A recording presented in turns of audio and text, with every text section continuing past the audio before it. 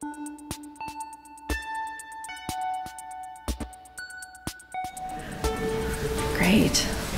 Well, hello and welcome to our housing series, Housing for All. I'm Marika. I'm the Executive Director of the Cambridge Historical Society.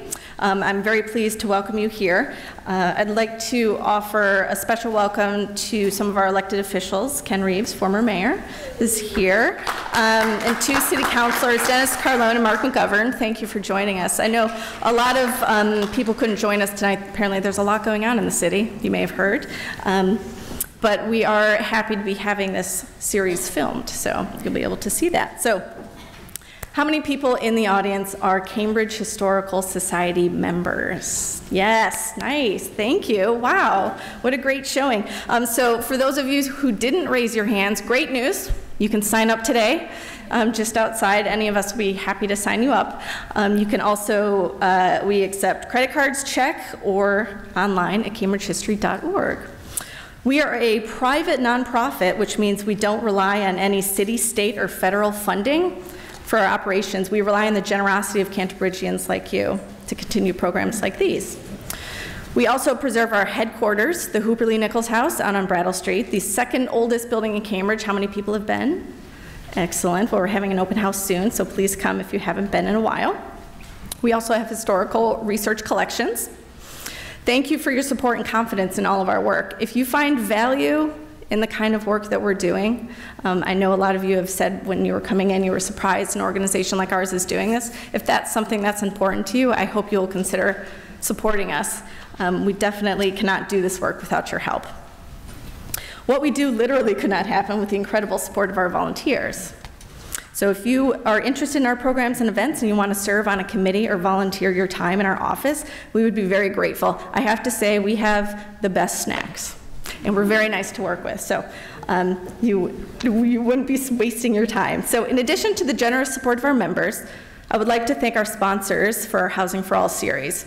Alexandria Real Estate Equities, Bullfinch Properties, Capital One Cafe, they're here tonight, HYM Investment Group, Eastern Bank, Harvard Square Business Association, Graffito SP, Leader Bank, North Cambridge Cooperative Bank, and Whole Foods. So thank you to our very generous sponsors. I also want to extend a very, very special thanks to our lead sponsors, Cambridge Savings Bank and the Mass Foundation for the Humanities. Cambridge Savings Bank has been a great supporter of the Society since we were founded, so thank you so much to Cambridge Savings Bank. And Mass Foundation for the Humanities. If you don't know about this organization and you like the idea of an event like ours, you will love the work of the Mass Foundation for the Humanities. Please go to their website and see what they're up to. So why is the Cambridge Historical Society holding an event about housing? The Society recently made a very important decision. Because we believe that the history of our city is relevant to our lives today, going forward we will focus on issues that we as a city are facing and offer the historical perspective. We intend to help you understand how we got here so we can all think about solutions, so we can problem solve better and smarter. We intend to use history as a guidebook. The stories, motivations, interests, and decisions of those who came before us need to be told, explained, and discussed. That said, we don't see ourselves as hosting a current issues forum.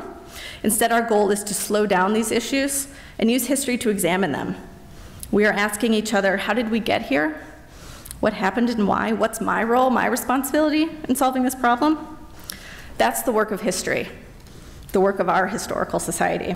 And there are three tools that we use. One, humanities. We are approaching this issue that is on the minds of everyone in Cambridge through humanities lens, specifically a historical one. This is different from how other groups approach these topics, where they use data. We use stories. Perspective. Through our expert panelists, we are providing you with background so you have more information to inform your conclusions. We hope that this background augments what you already know. We hope some information will surprise you. We're looking for raised eyebrows, nudges to the friend next to you, and audible wows. There's a lot we don't know, a lot we take for granted, and a lot that we forget. And the third is empathy. As you have no doubt already heard me say, history is everything.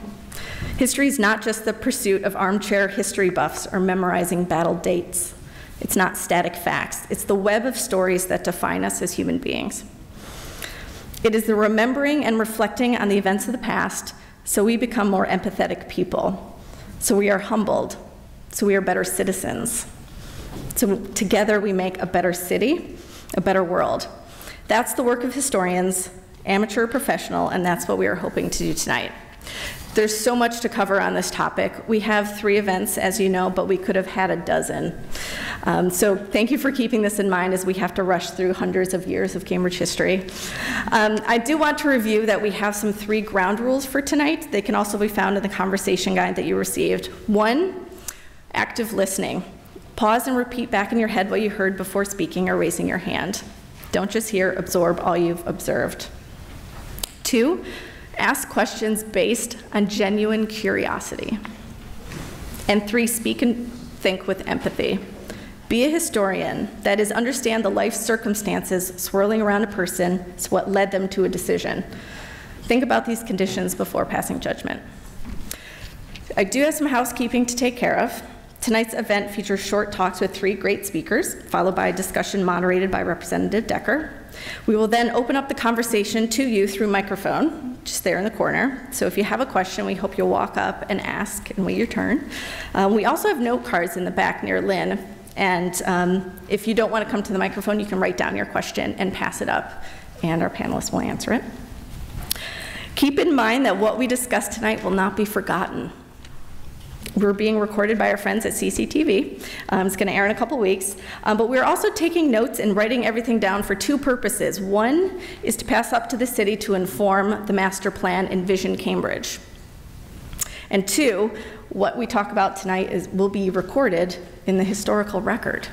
So what we talk about will be written down, will be put in our archives, and then 100 years from now, everyone will know what we as Cambridge were facing and thinking and feeling about this issue. And don't you wish that existed from 1916? That's the work that we're doing. If you are on Twitter, we are at CambridgeHS, and the hashtag is Housing for All, so please participate. You can also join a conversation on Facebook or Instagram. The speakers from all the conversations have sent us suggestions for reading, and those are in your handout. Also, our friends from the Cambridge Public Library have some books that they've laid out on the tables that they want you to think about as you read as well. There are 3 great repositories here in Cambridge with historical collections.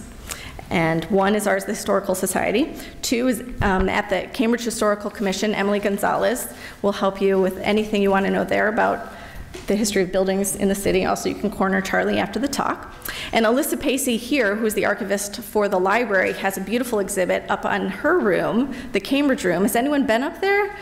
Beautiful space. I hope you go check it out. All 3 archivists in the city are so kind and so willing to help you answer any of these questions about housing. Finally, there is a survey in your guide. Please fill it out. We listen to everything that you say.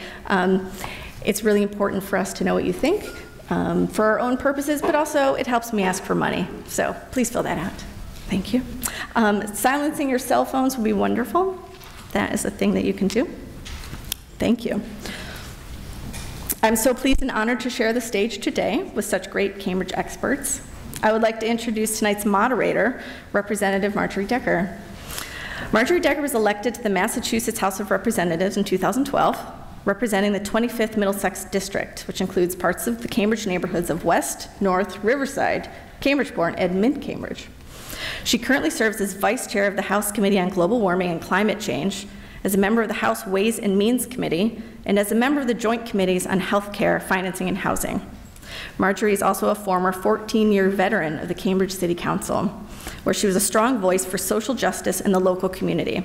For her final 3 terms, she chaired the Council's Finance and Budget Committee, the first woman to ever do so, and has also led its Public Health and Housing Committees. She was one of only 13 women to be elected to City Council in more than 150 years, and served a term as Vice Mayor of Cambridge. Marjorie's deep roots in the community, having grown up in public housing in Cambridge, a stone's throw from where she and her family now reside. She was the first in her family to graduate from high school at Cambridge Ridge and Latin. She then went on to graduate with honors at UMass Amherst and earned her master's at Harvard's Kennedy School of Government in 2007.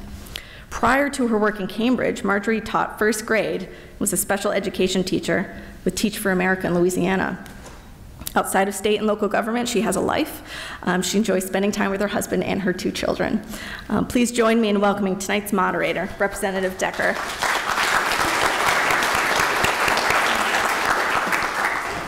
I want to say is my hot mic'd? Is it on? No.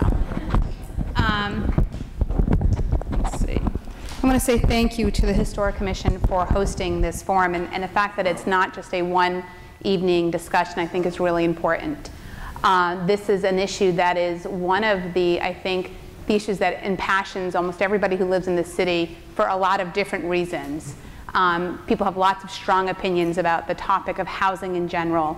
And I want to say especially, I am really happy to be sitting here to look over at my former colleague, the great Mayor Ken Reeves, who was really my champion and partner when it came to advocating for affordable housing. I also saw Councilor Carlone, who is here, and I know we've acknowledged Vice Mayor McGovern, and School Committee member Fred Fantini, all great advocates of affordable housing. This conversation, of course, is not just about affordable housing. It's about housing. I will tell you quickly, there's a few things happening in the legislature that I sit on the Housing Committee, and I have for the last 2 terms. We also are really lucky to have a Cambridge resident here, Sean Tierney, who's also a researcher in the Joint Housing Committee. Sean, why don't you say hi so everybody can come ask you questions afterwards. Is a great resource. But just to say, there's a few bills right now in the legislature that would impact our ability to be able to meet the demand. As you will know from our esteemed guests, and I'm really excited to be sharing the stage here with 3 incredible people, I said this would be the kind of conversation I would want to come listen to, so the fact that I have to be here is even better, because then I won't miss it.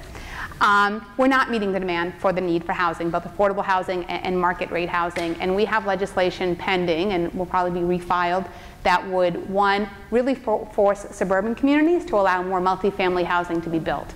Currently, outside of the Cambridge and Boston area, you don't have multifamily housing being built on plots of land, and so they couldn't possibly meet the demand. There's also legislation that would encourage and incentivize our ability to build housing faster in various communities.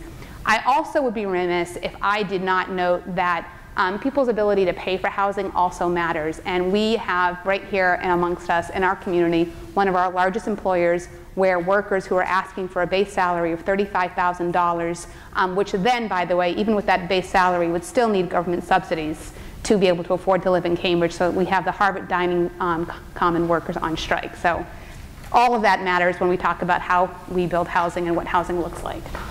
With that, I want to introduce our first speaker. Corinne, are you our first speaker, I believe? You are Charlie Sullivan. Okay. I have to tell you, so Charlie Sullivan is, I think really he's one of the caretakers of our history in our community, both the physical history and our oral history, and was one of the very first people I met almost 20 years ago when I was first elected to the Cambridge City Council. And one of my highlights was taking a walk with him through Cambridge, through Harvard Square, and learning more about our community and its history. So he has served as the executive director of the Cambridge Historical Commission since 1974. He graduated from Dartmouth College with a BA in geography in 1965 and received a master's degree in city planning from the Harvard Graduate School of Design in 1970. He's co-author of A Photographic History of Cambridge, Maintaining Your Old House in Cambridge, and Building Old Cambridge, Architecture and Development, which has just come out, looks like, 2016. Yep. Can we get it in the local bookstores? 2 weeks. 2 weeks, okay. You heard it here, hot off the press soon. Mr. Sullivan is a member of the Massachusetts Historical Commission and a fellow of the Massachusetts Historical Society. He is also former president of the Cambridge Historical Society and a former trustee of Historic New England. It is really a pleasure for me to be sitting here on the same stage as you.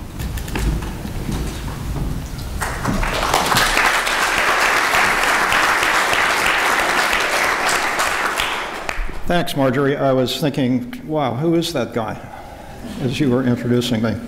So the history of Cambridge is in large part a history of its housing, but it's a question, the matter of housing in Cambridge is a question of demographics and geography. I'll start with geography. When Cambridge was founded in 1630, It was 3 miles by water up the Charles River from Boston, which is seen here on its peninsula, surrounded by the Back Bay and Boston Harbor, but 8 miles by road through Brookline and Roxbury, or about 5 miles and a ferry ride through Charlestown. So Cambridge was isolated. It was an isolated New England town. It was founded to be the capital of Massachusetts, but the legislature decided Boston offered more advantages, and so they gave us Harvard College as a consolation prize in 1636. So originally, and for the first almost century and a half, there was only one village in what's now Cambridge. Cambridge extended at one time from Newton on the south to almost to the Merrimack River on the north. By 1807, it was reduced to its current boundaries. The one village was the village at Harvard Square, which is shown in a French map here as having 80 houses and one university. The houses were something like this. This was a 1725 house, but not much different from the houses that were built in the first period in the village. This house lasted on JFK Street until 1900. You can get a sense of just how small and perhaps how mean some of the accommodations were for working people in the village at that time. Prosperous farmers occupied houses like this, now on Elmwood Avenue, but built on Russell Street in North Cambridge in 1757 and moved to Elmwood Avenue in 1960. Beginning in about 1750, the farmland and pasture land that had been occupied by the Puritans and their descendants for 130 years began to be bought up by West Indian planters who were finding the climate in Jamaica and Barbados unhealthy and looked to develop summer and then year-round residence in New England, in Rhode Island, on the Charles River, on the Mystic River. But here, this map shows the amount of Cambridge territory that was acquired by these upper-class loyalist Tories who depended on their plantations in the West Indies for their economic existence. The significance of this map is that these areas were among the best land in Cambridge, and as they were sold or confiscated and then purchased by the American revolutionaries, they were fairly well curated and then subdivided in the suburban period in the 19th century. Areas outside of these estates were more randomly divided at various times. So the upper class, of course, lived in houses like this, the John Vassall house that's now owned by the National Park Service, or Marika's house at the Hooper Lee Nichols house at the Cambridge Historical Society. All of these were owned by the Loyalists.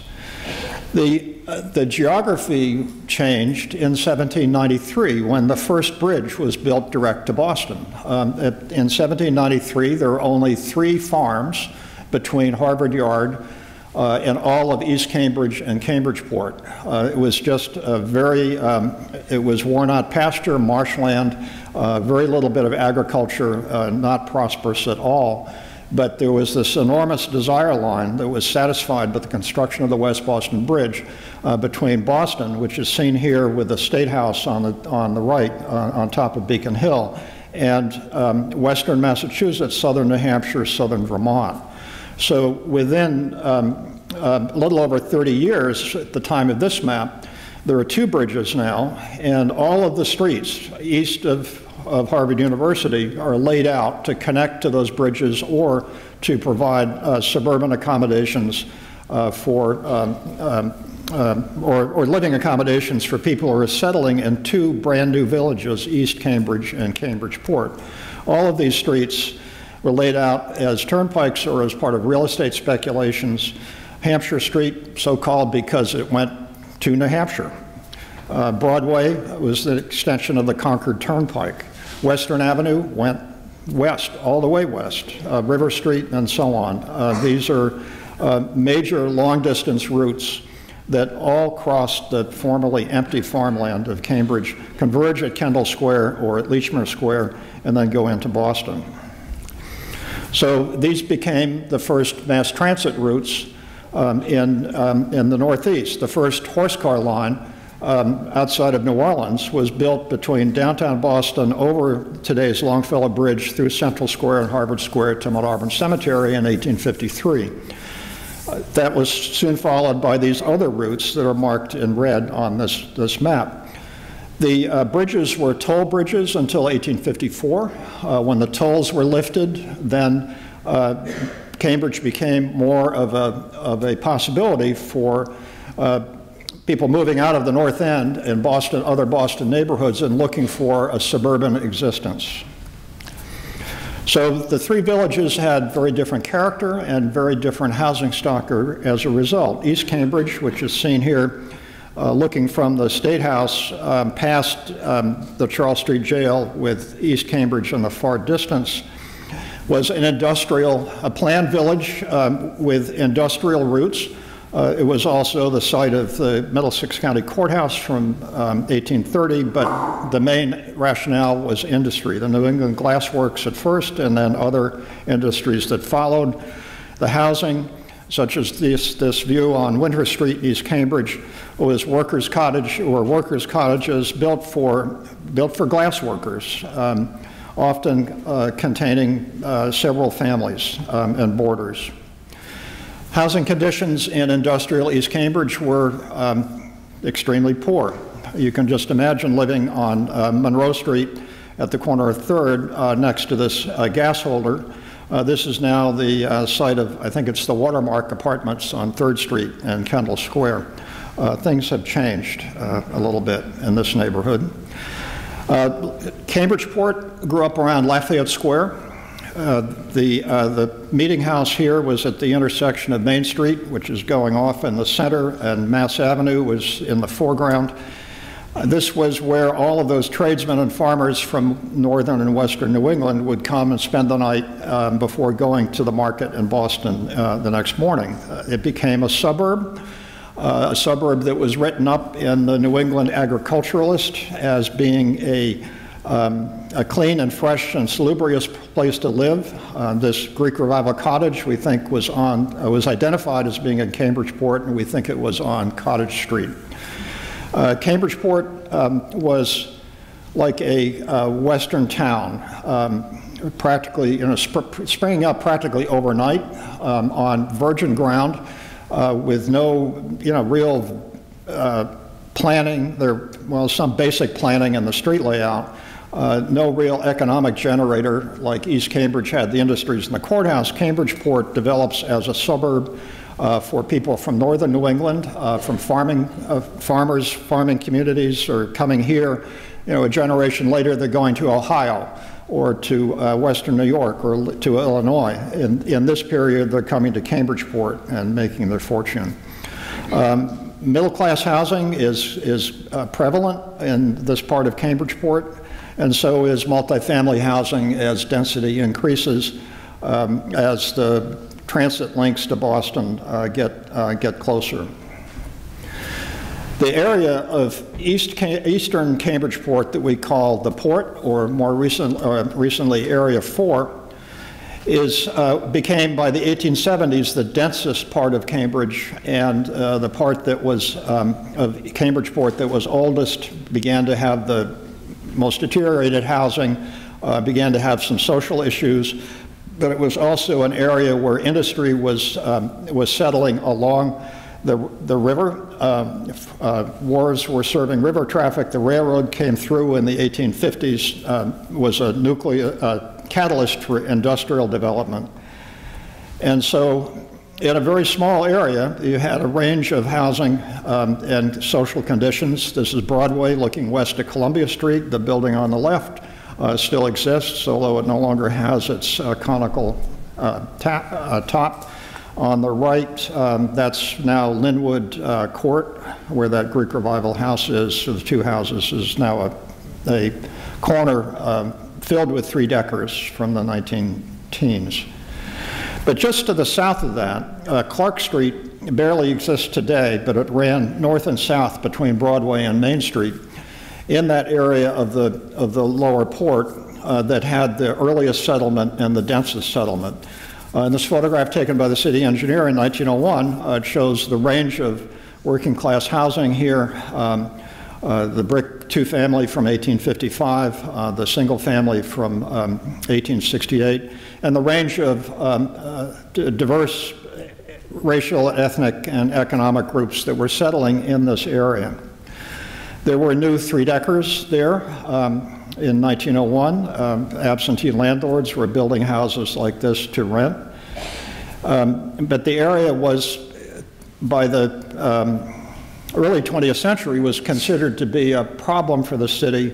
I think partly because diversity was considered a problem. It was Cambridge's leading minority neighborhood, partly because of industrial industries nearby, partly because this developed in the era before zoning was adopted in 1924. So you can see, you may be able to see here the mixture of uses that are represented. The Cambridge Rubber Company right at the bottom of the slide, mixed in with residential development. This kind of indiscriminate mixture of uses was considered really unhealthy, and was in fact unhealthy for nearby residents. So in the 1930s, the city was the first to take advantage of the new federally funded housing programs that were part of the New Deal that were intended to replace slum conditions with modern housing on the European model. This is Newtown Court as completed. That's in the area that is shown on the previous slide. Washington Street at the top, Main Street at the bottom, and Columbia Street on the left. This is, and at the top of the slide is the area that's now occupied by Washington Elms, and you get a sense of the enormous contrast in design and social engineering, the thought that went into providing this housing.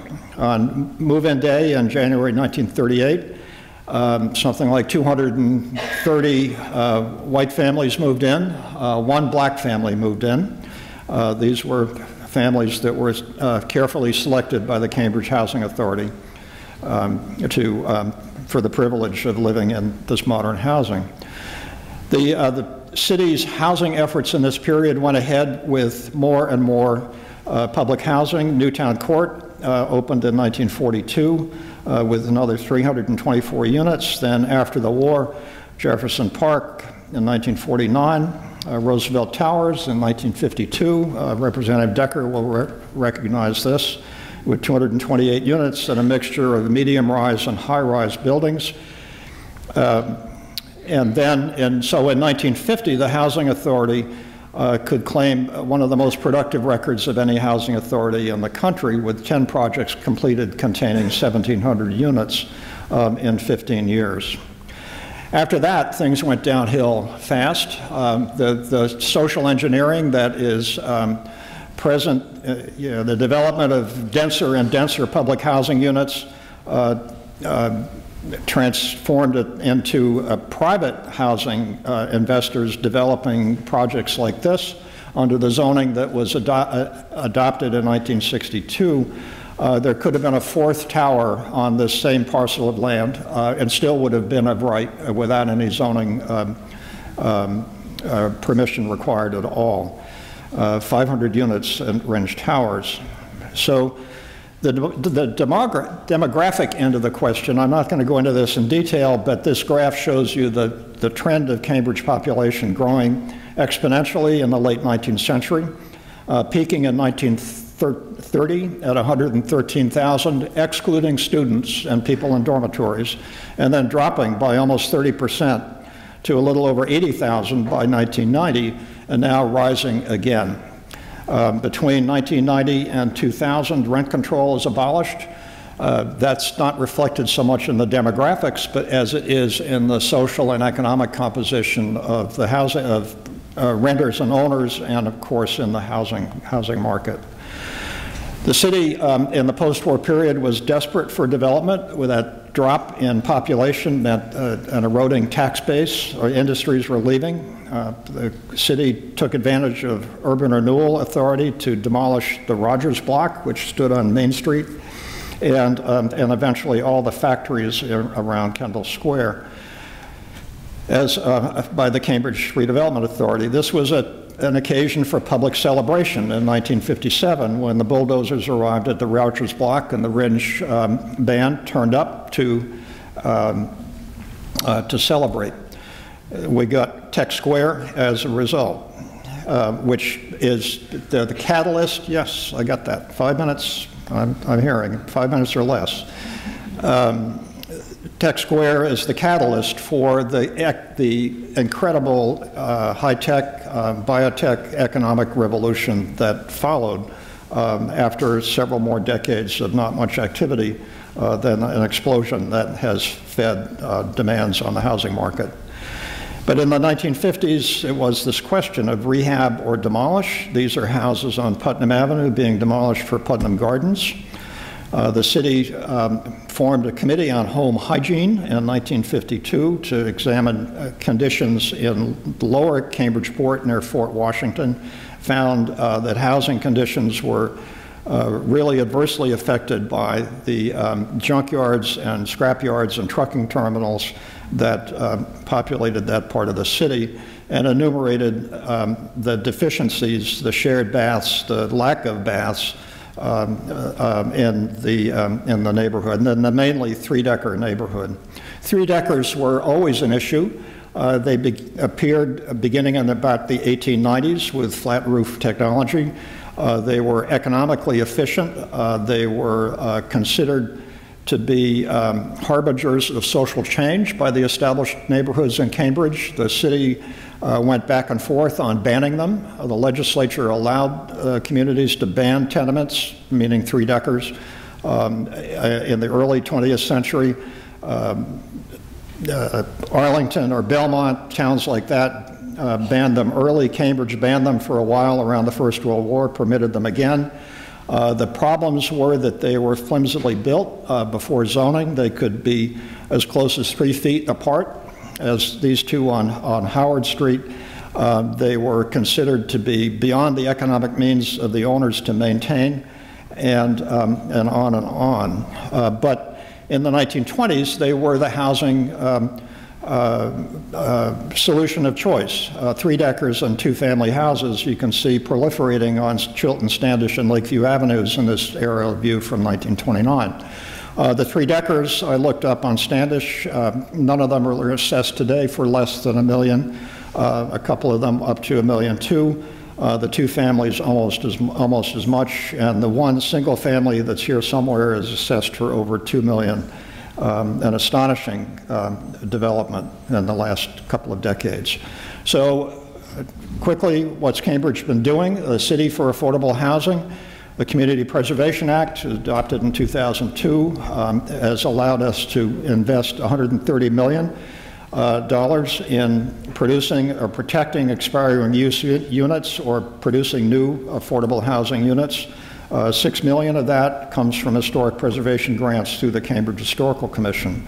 So Jefferson Park rehab, working with individual owner occupants, working with investors on renovating rows. All of these are affordable housing projects. Conversion of the Immaculate Conception Church, conversion of the Chapman Arms in Harvard Square. These are all projects that you would not ordinarily walk down the street and identify as being affordable housing. They are. We put great efforts into making sure that affordable housing in Cambridge looks as good as or better than the housing the rest of us live in. So that's a very quick overview. I'm sorry if I've taken too long. No. But there we go. Thank you. Thank you, Charlie.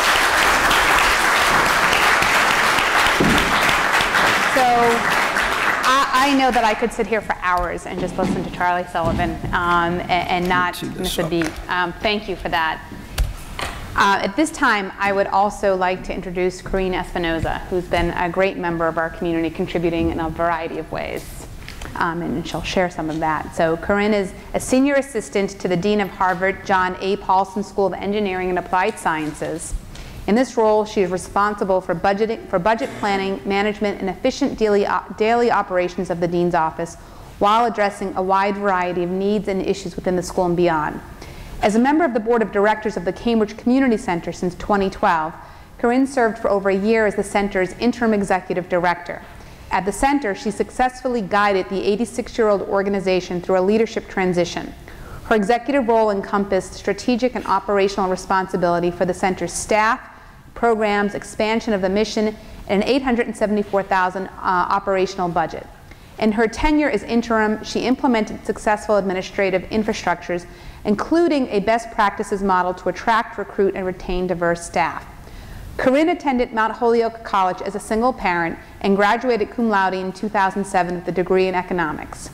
Educated by a humble background where she witnessed people who worked very hard every day but yet were still unable to feed or house their families.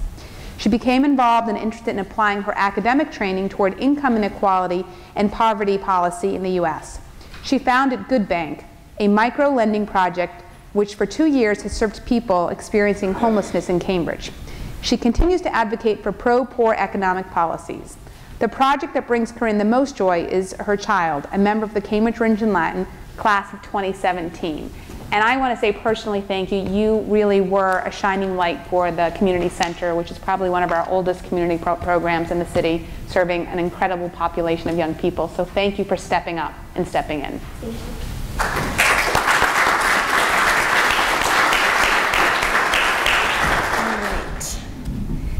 I wish I were Barry Bluestone, but I'm not.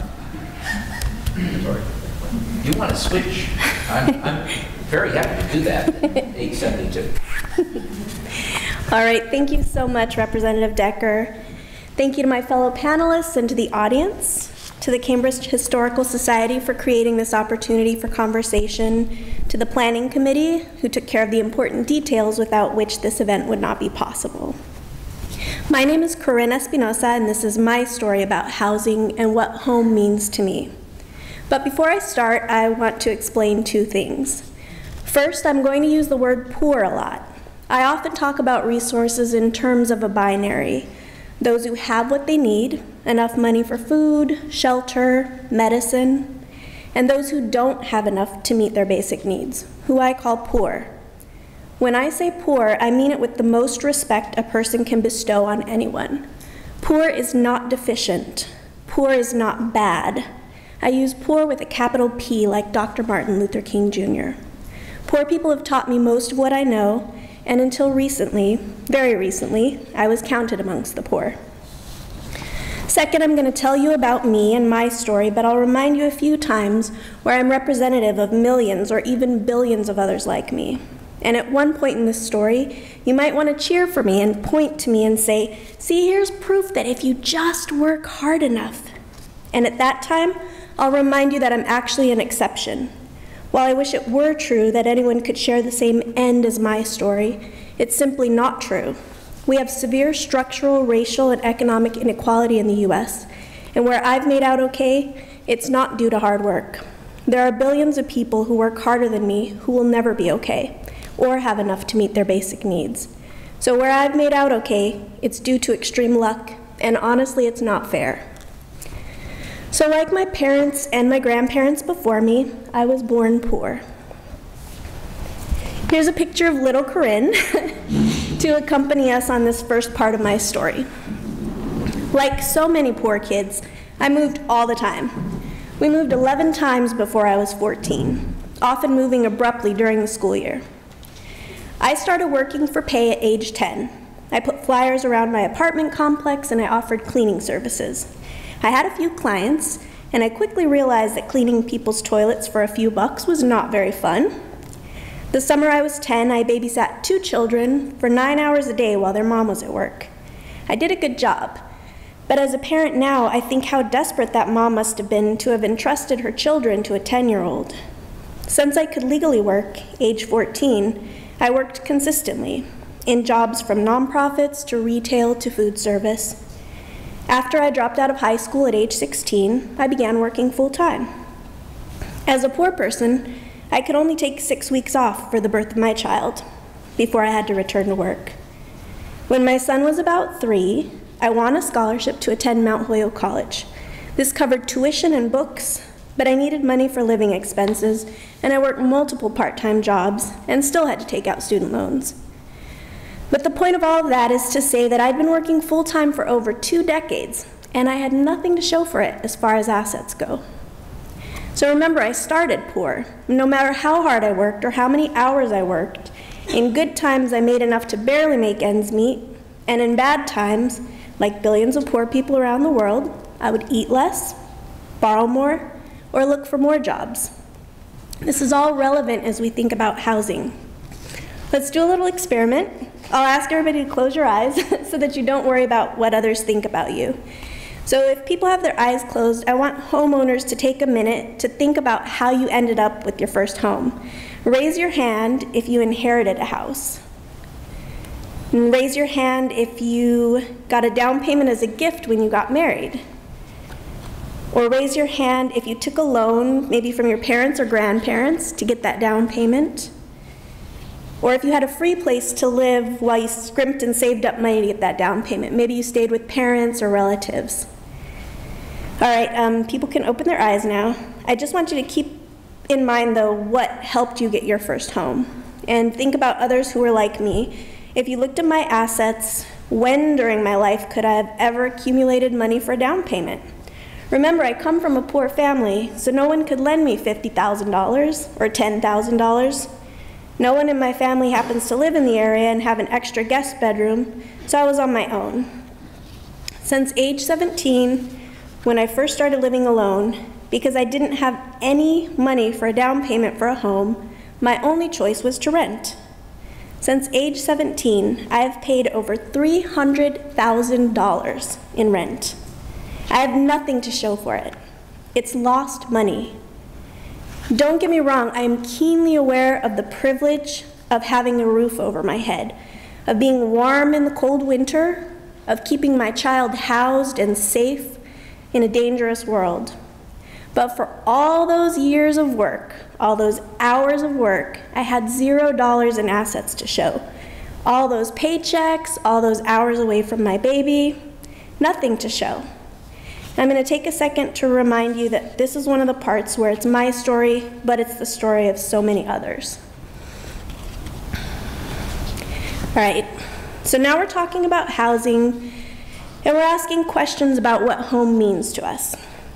When I moved to Massachusetts in 2003, I put my name on a list for affordable housing. In 4 years, my name never came up, and I moved to a different city. Upon arriving to Cambridge, I put my name on the list for affordable housing, and 8 years later, my name came up.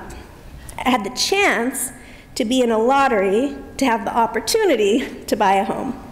Not a house for free, not even help with the down payment, just the opportunity to purchase an apartment for $300,000. A very expensive apartment, but in Cambridge terms, a very good deal.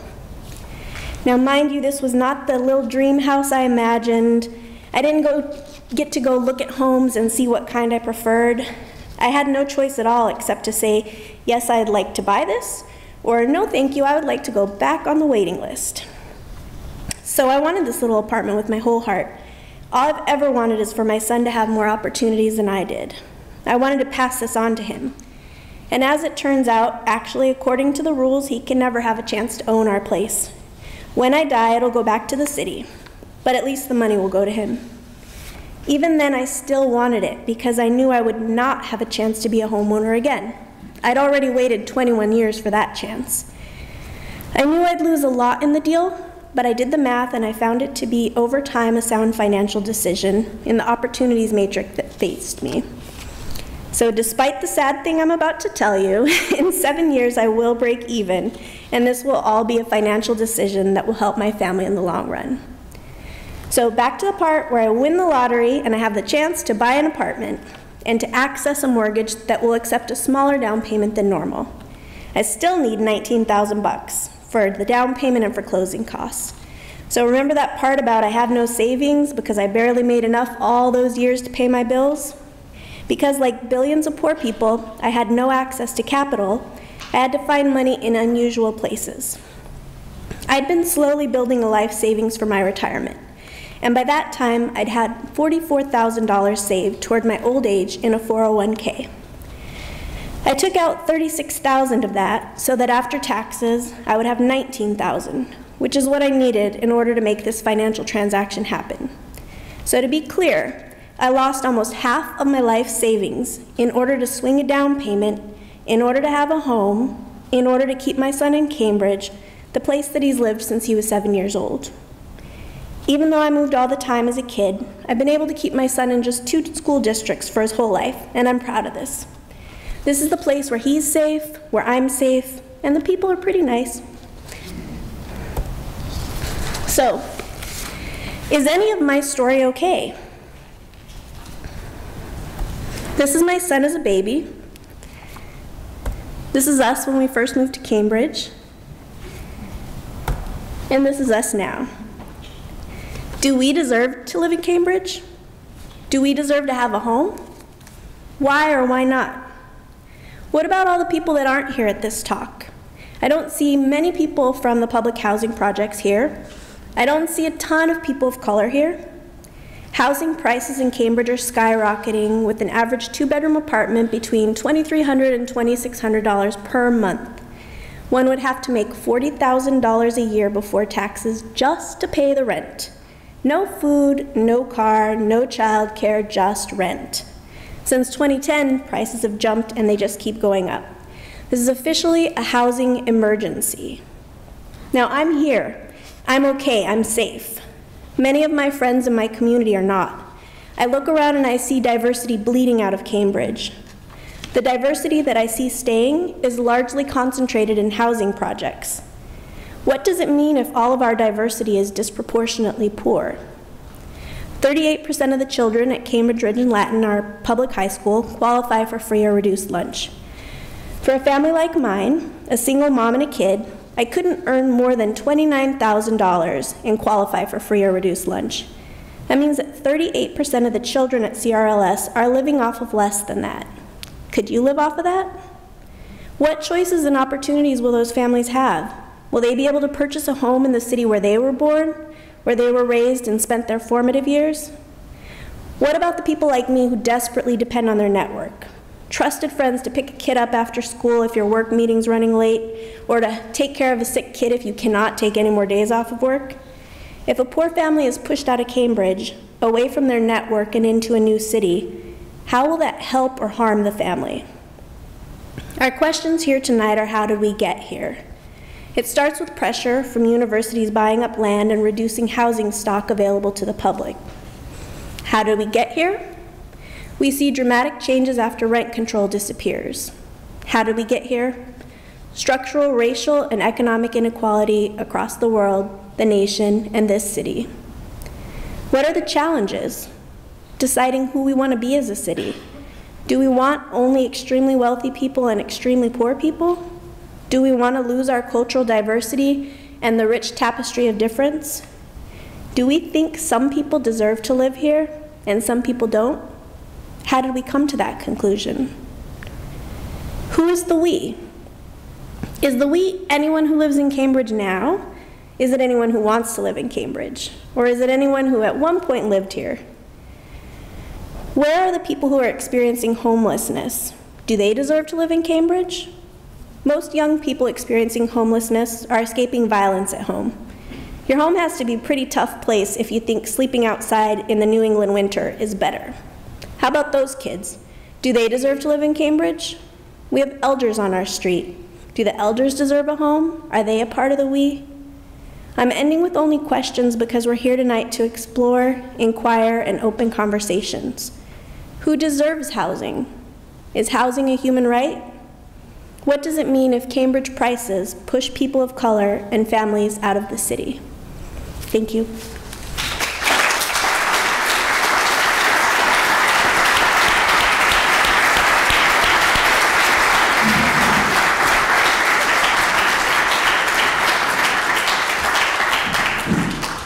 Thank you.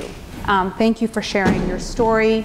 Thank you for having the courage to choose Cambridge as your home and to make it happen. And I also want to say I really appreciate you making it a point of, as we share some similar stories, I grew up in public housing in Cambridgeport. Charlie Sullivan pointed to Roosevelt Tower saying that that was familiar to me, What he doesn't know is it's familiar because that's where my mother grew up, and my father grew up in and out of Washington Elms. And I'm the first homeowner in our family. And people say, you know, you're an example of pulling yourself up by your bootstraps. And what we both know is it has nothing to do with pulling ourselves up by our bootstraps. And unfortunately, that's a narrative that is often associated with people who are the exception of moving out of the cycle of poverty. So thank you. At this time, it is my honor, and I just think I think it's so cool that Barry Bluestone also lives in Cambridge. You want to talk about housing and urban planning and affordable housing, he is definitely the guy you need to be speaking to, and who really has a very thoughtful way of talking about what the demand looks like, how do we meet it, what does it mean for us as a community. And instead of trying to give his lecture, I'm going to tell you a little bit more about him, and then we're going to hear directly from him. I really got to tell you, I'm excited to be here with you. For years, I've been wanting to have conversations with you, but I've been too busy doing my job, and you've been too busy doing your job, so I read your work. But to be here on the stage is just great with you. Well, I'll tell you, being on the stage with Corinne and with Charlie is an absolute honor for me. Yeah, it's a pretty great panel. You. Yeah, hey, you know. I want to say that Barry Bluestone is currently the Stearns Trustee Professor of Political Economy and was the founding director of the Dukakis Center for Urban and Regional Policy and the founding dean of the School of Public Policy and Urban Affairs at Northeastern University. Professor Bluestone was raised in Detroit, like our great Mayor Reeves over here. All good comes from Detroit. And at least that's what I'm told constantly, and I believe it now. He also attended the University of Michigan, where he received his BA, MA, and his PhD in economics in 1974. At the Dukakis Center, Bluestone has led, now he's Bluestone, Professor Bluestone has led research projects on housing, local economic development, state and local public finance, transportation, workforce development, and vocational education, the manufacturing sector in Massachusetts, and the assessments of the Massachusetts Life Sciences Center.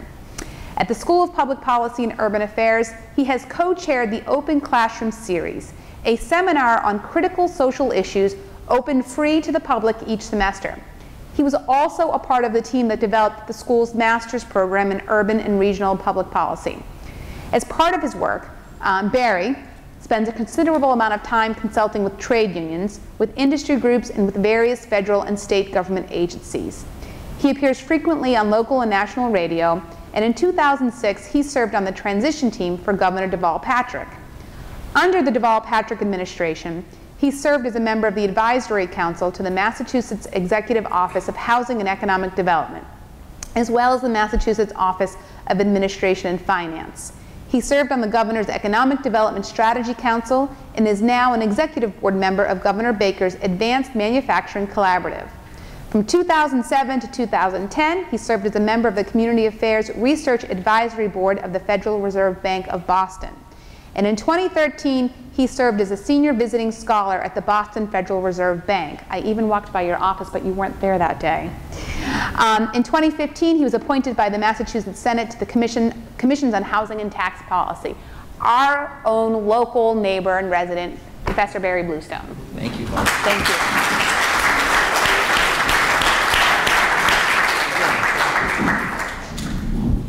See, I've got to get something up in this, right? Whoops. Where are we?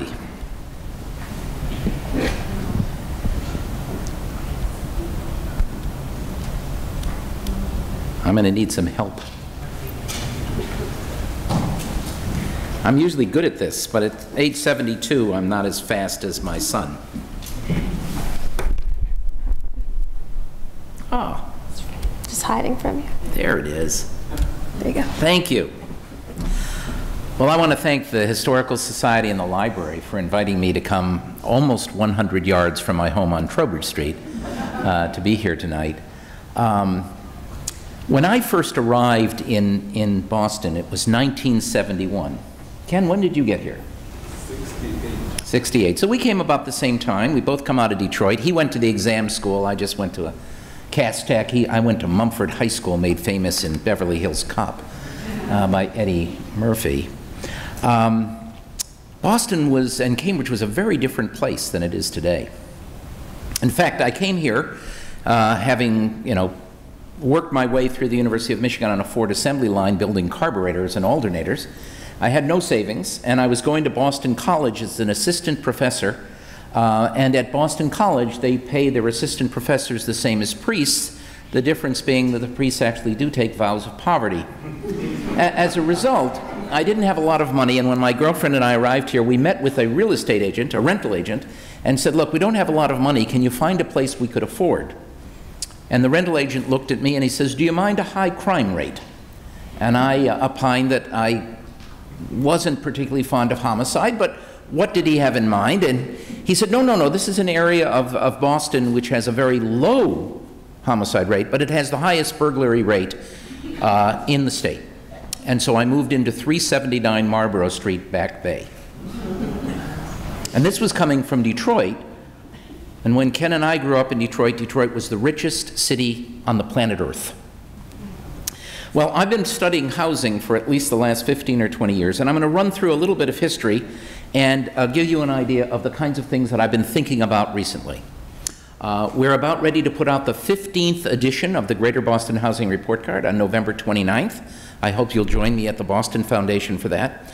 But one of the things that I've been thinking about since I've lived here in Cambridge for 30 years, and in answer, by the way, to Corinne's question, I'm married into it. My wife had a beautiful house built in 1871 at 101 Trowbridge Street, and so I married not only a lovely, lovely woman, but she has made me a very wealthy man. I'm also a landlord because we have tenants on our second and first floor, and I have 2 surrogate grandchildren on the first floor.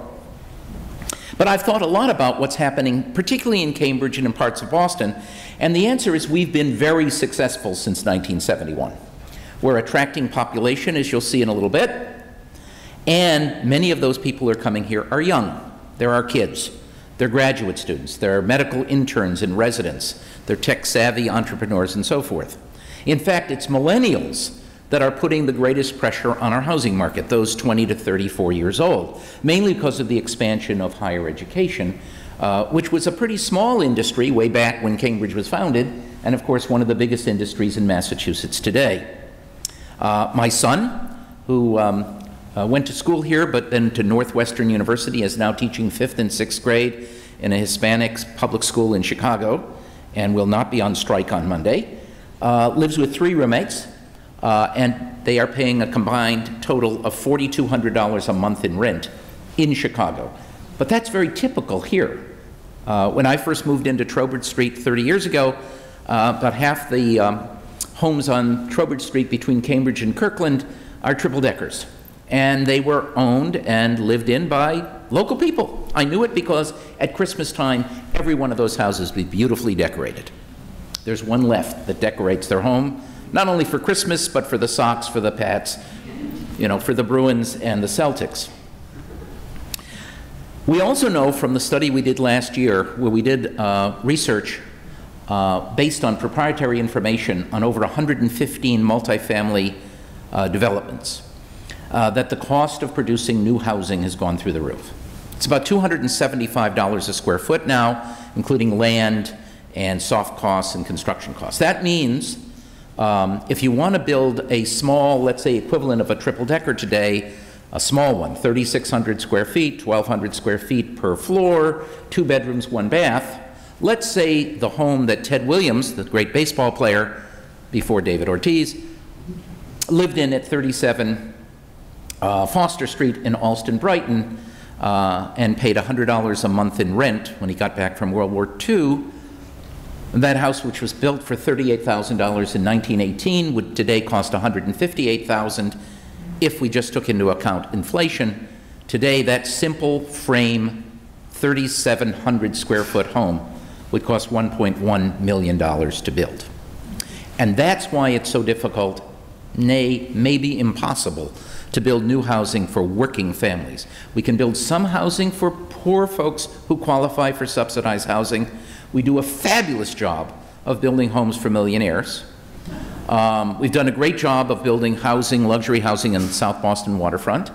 I have a friend who lives in one of those huge buildings, which is totally leased out, and he loves it because he has a private concierge. He's about the only person living in that building. Most of those units are owned by Russians, Chinese, Norwegians, And I've been giving lectures and saying, well, this isn't really housing. I mean, it does have bedrooms and bathrooms and kitchens, but if nobody lives there, it's just bank vaults. We need to build housing. So what I'm going to do is give you an idea of some new ideas about housing, but I want to, since this is a historical society, Charlie's done some of it, is take you back and look at some data. So let's look at the city of Boston, just across the river. Between 1870 and 1920, 50 years, the population of the city of Boston triples from 250,000 to 750,000, right? In 50 years. And it was due to the wave of immigrants from Ireland and Italy and Eastern Europe. And what's fascinating is we housed every one of them, right? And the way we did it for these people during that period of time was to build triple-deckers. This is what happened to the Cambridge population. It's pretty much the same numbers that Charlie just showed you. Tremendous growth, actually growing by more than 4 times between 1860, just before the Civil War, and 1920. Our population peaked in 1950 at about 120,000 and is still 10,000 lower than it was in 1950. So 6 years later, we actually have a smaller population than we had in 1950. And the solution, I said, was the classic triple-decker. We built lots of those, and about 40% of the housing stock in Boston, Cambridge, and Somerville together are triple-decker units or duplexes today, right? And that was the first demographic revolution, the immigrant revolution. The second demographic revolution occurred between 1950 and 1980, when some of us in this room were the so-called baby boom children, right? And this is what happened to the city of Cambridge. The population plummets from 120,000 to 95,000 in just 30 years. We saw this, right? And what happened, of course, is that people came back from the war. They, unlike the first demographic revolution that came to the cities, came to the triple-deckers after World War II with the GI Bill and also with extremely discriminatory FHA financing, people fled the cities into the suburbs. Cambridge lost 21% of its population. Chelsea lost more than 1/3 of its population. Boston lost 30% of its population. But what grew? Braintree, Lexington, Andover, Sharon. Burlington took all the records. You know what Burlington is? It grew by a factor of 10 from 2,400 to 24,000 people in just 30 years. That was the second revolution. And now we have the third demographic revolution. Young millennials and old people like me, right? So if we look at the population of Cambridge from 1980 on, through this year, we'll see the population started growing again, about 110,000, still below 10,000 less than in 1950, right? But what we see is a change dramatically in the population, so that in 2000, if we look at Boston, Cambridge, and Somerville together, kind of the inner core of Greater Boston, about 1/3 of the population was between the ages of 20 and 34. But if you just look at the last decade, where we have full census data, 74% of the growth in the population of our 3 cities are 20 to 34-year-olds. That's the housing pressure, and you see it all around you. So here's the triple-deckers in 1910 with the population who lives there. Here's the same triple-deckers in 2016, and that's who's living there now. That's a problem, right? And what does it mean? The pressure on the triple-decker market has been so great, and duplexes, this is for all Greater Boston, it's actually faster rising here in Cambridge. Since 2009, if you went out and purchased a triple-decker unit, a single unit, you would have seen the price double just since 2009. Double, right? And what does that mean? Rents have been going up through the roof. This is for inner greater city Boston. This is Boston, Somerville, Cambridge. We've seen a 59% increase in rents since 2009. If you're not rich, you can't afford this. It's not being poor. If you're a worker, typical worker, you can't afford that kind of increase in rent. $3,000 times 12 is $36,000 a year just in rent. We know that between 2000 and 2013, that median renter household income, not adjusted for inflation, that actually went down when you count that, went up 13%, rents have gone up 21%, and asking rents, if you're a new tenant, have gone up 27%, twice as fast as the typical income. What does that mean in terms of burdens? Back in 2000, about 39% of the population of all of Greater Boston, those are the 5 counties of Greater Boston, about 39% paid more than 30% of their gross income in rent. By 2011, more than half did.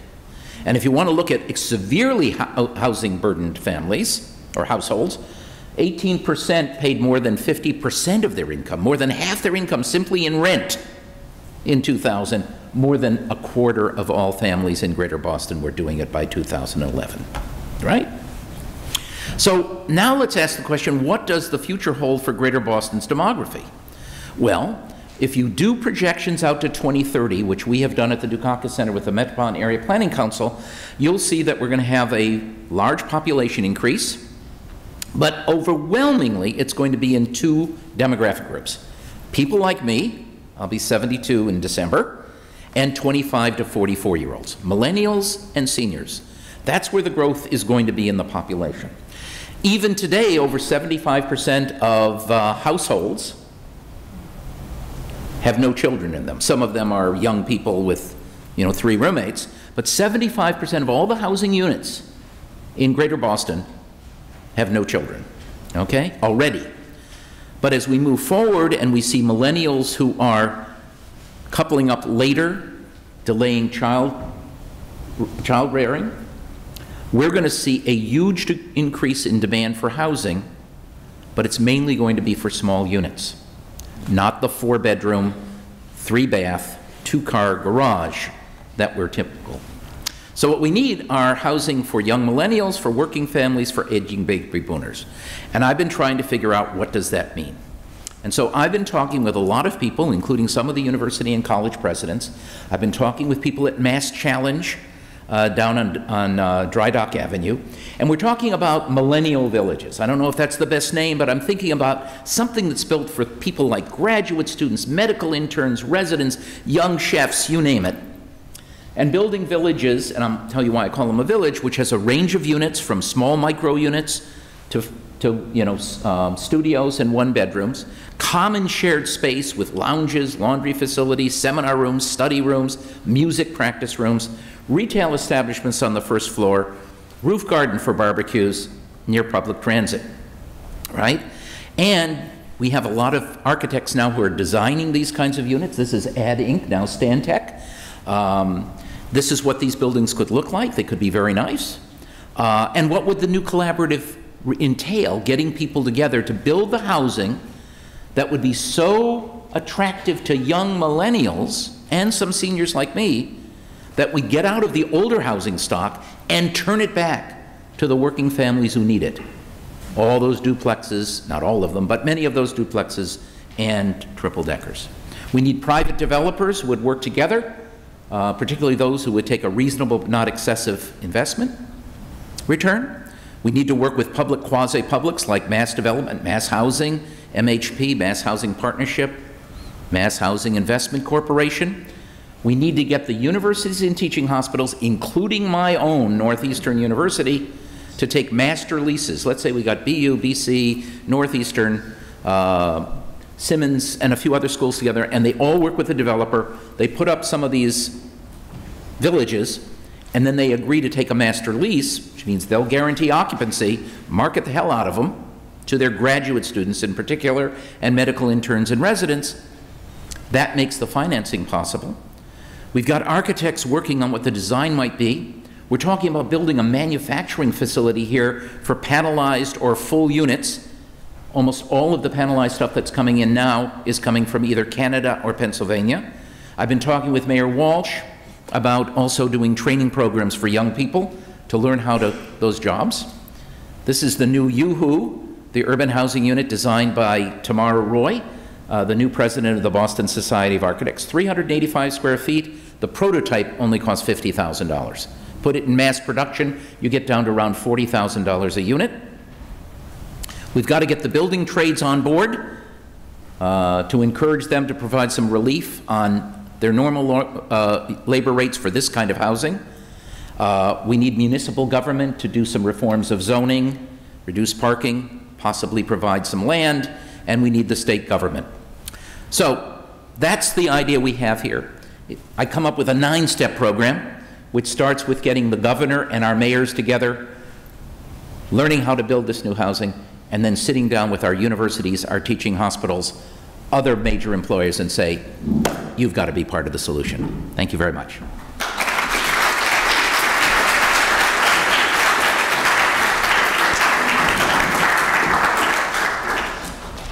Okay, so thank you very much. I think our panelists, I'm going to ask you one more time, so we're going to have a chance to ask questions, but I could sit here for several more hours just listening to them. Fortunately, we are lucky that they are also going to engage us with some opportunities to ask questions and hear more from them. But I want to once again thank all three of you. This was really great.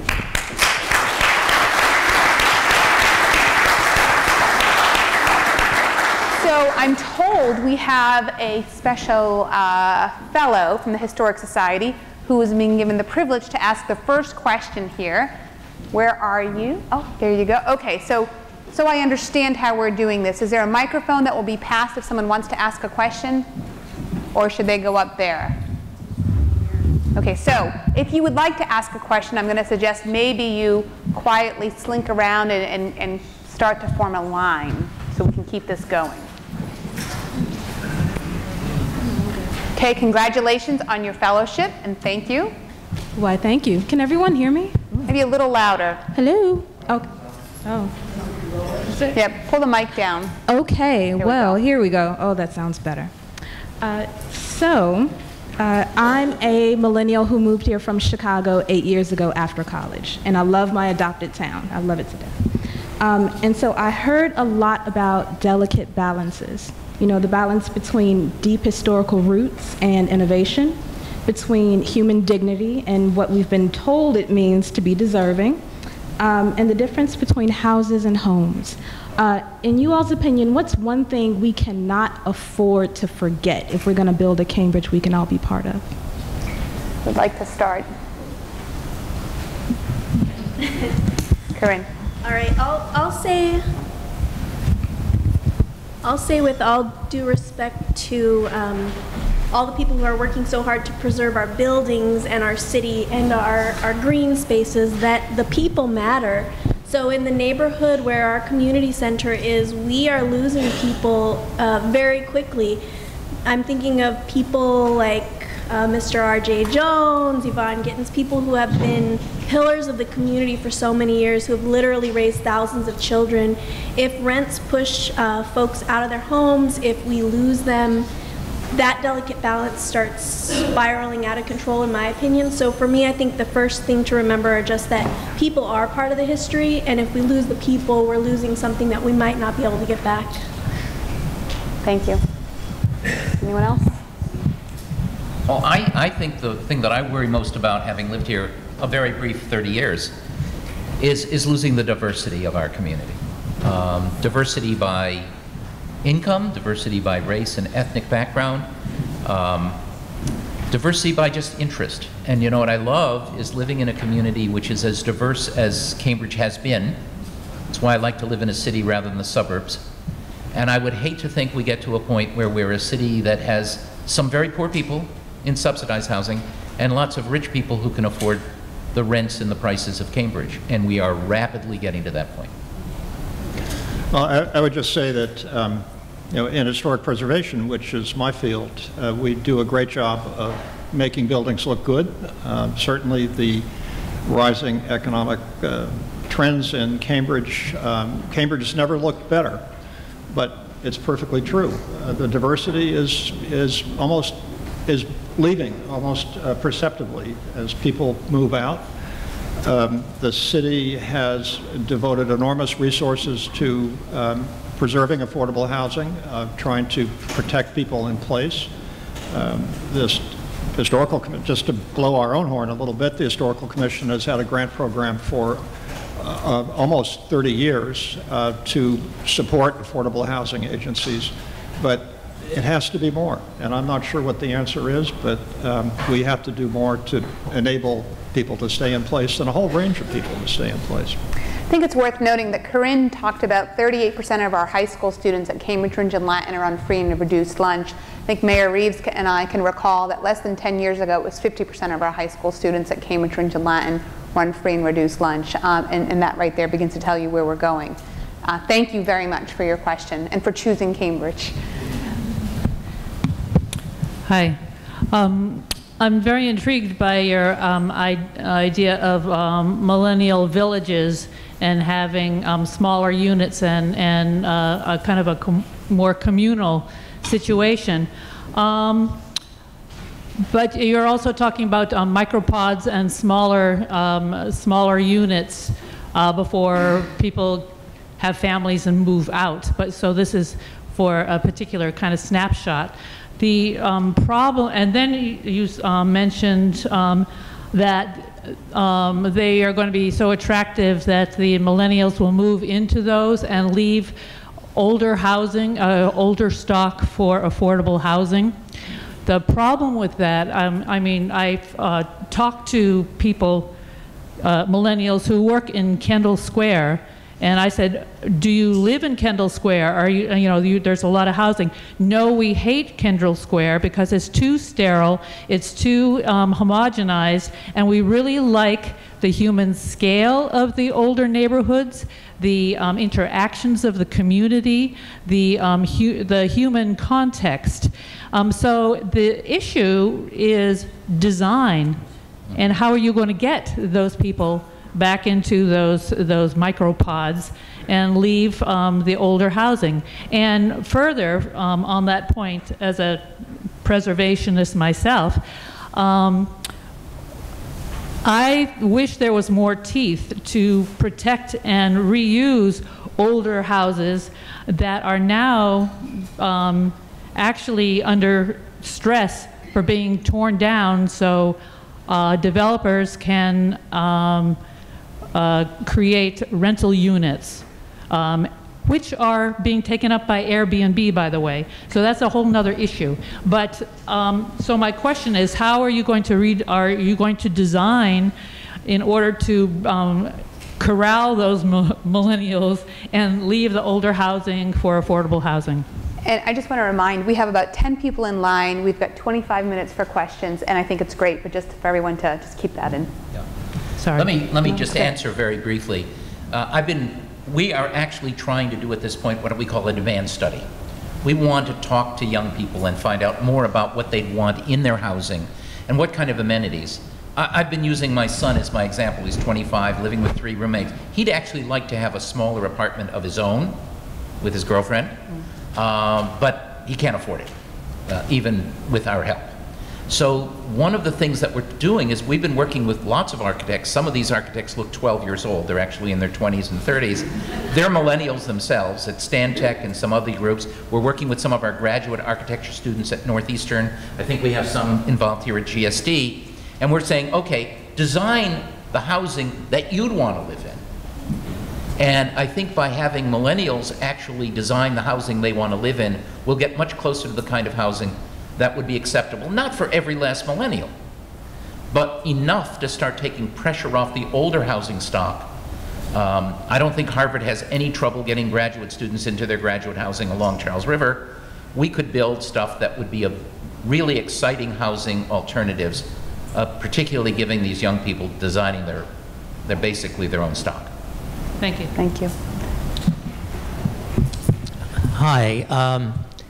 I thought all of the presentations were excellent and really did cover a wide range.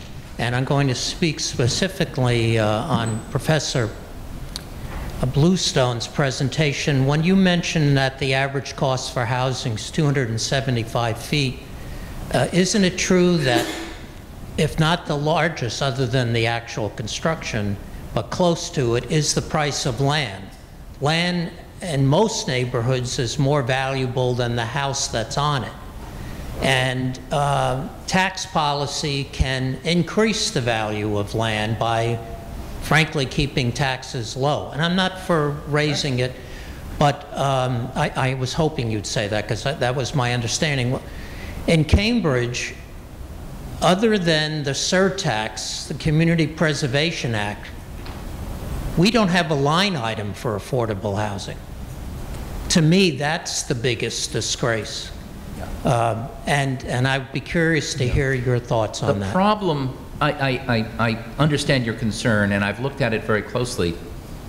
And the problem is, given the high cost of producing housing, and about the $275 on average, throughout the inner core, about $40 to $50 of that, about a fifth of it is just land. It's higher here in Cambridge by far, but overall that's the average. But the real problem is that I've tried to think about what would it take in terms of subsidy to build housing for workers. And the answer is the amount of subsidy is so enormous that we could only build a very tiny amount of housing and it would hardly solve the problem. That's why I've come up with what I often call housing jujitsu. You know, how do you use a different kind of leverage to produce enough housing so that we can get some of the existing housing stock back to the people it was originally intended for? Because trying to build brand new housing stock with 2, 3 bedrooms, 2 bath, you're talking 800,000 and up. I don't think there are too many working families who can afford that, even if there were a subsidy. And I would just add to that, I think this also speaks to legislation that we're looking at the state, right? We also need to make it possible for more housing to be built outside of the urban area so that families who are squeezed into the 2 bedrooms that are here and who are in that moderate to middle class income have more options as well, and good communities that have good schools. But right now, the housing isn't being built in those communities. So Because of zoning. Because of zoning. So hopefully we'll do some big zoning law changes, we'll see. Next question.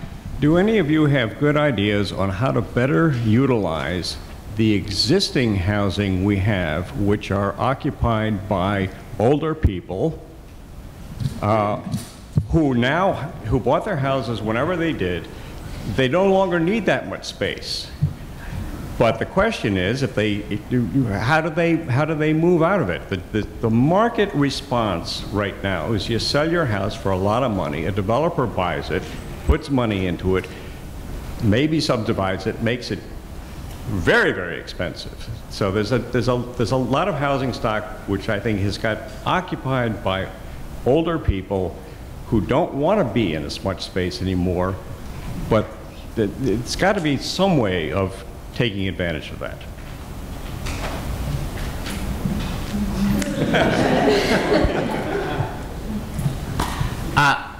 You're absolutely right. I mean, one of the things that we've been talking about in a number of communities, I've been working very closely with Mayor Seti Warren in Newton, is they have a very large number of households that are just like what you suggested. People are now in their 60s and 70s living in 3,000 square foot homes.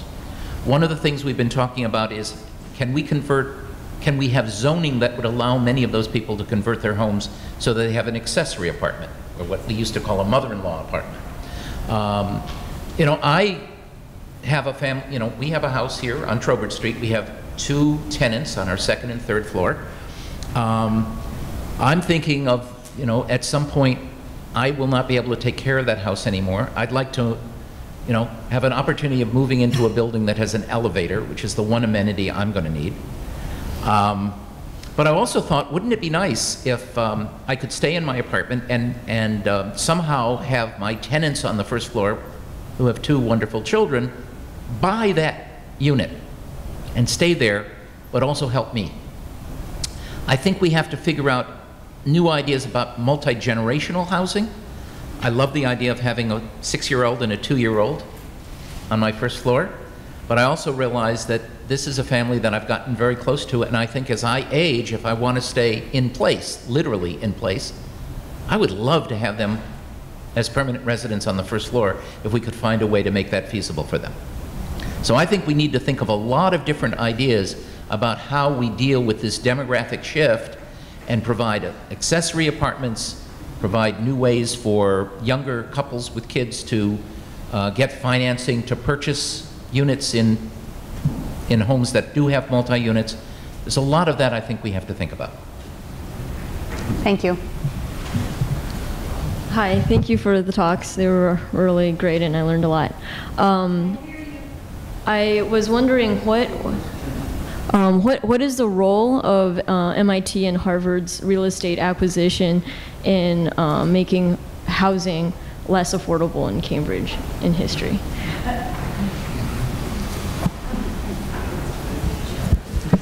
I think there's probably an array of opinions on that. It certainly was the case in the post-war period that Cambridge real estate market felt a great deal of pressure from students doubling up in apartments and displacing other renters, family renters, 2 or 3 or 4 or 5 graduate students, often veterans in the early years and then just ordinary graduate students, could each pay almost the whole rent of a single family that had previously occupied an apartment. So landlords found it extremely lucrative to rent to students.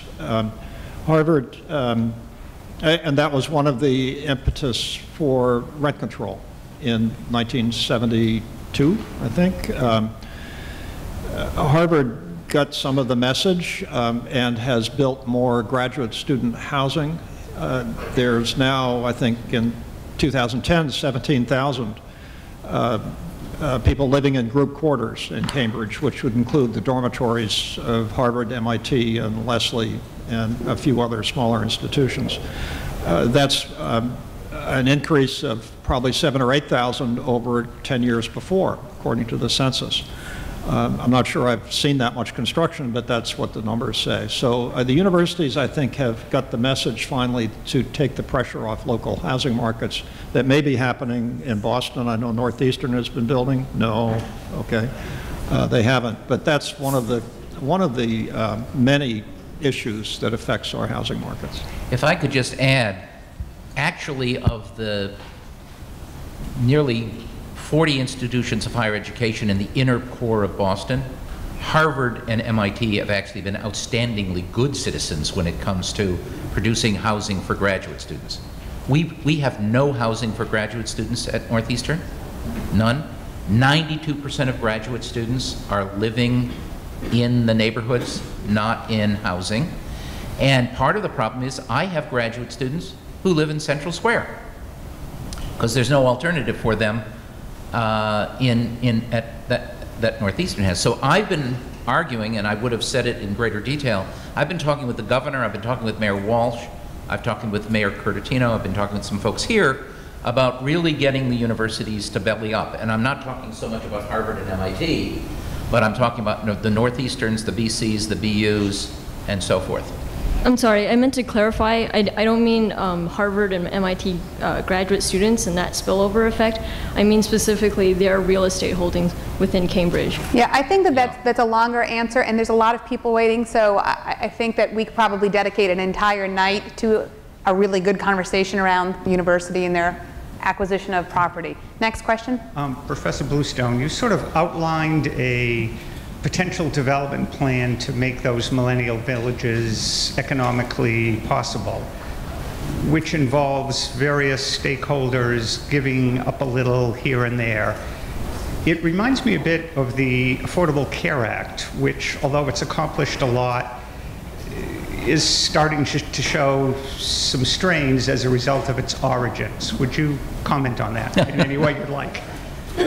So the relationship between affordable housing and Obamacare. Let's see if I can do that in 30 seconds. Yeah, that would be good.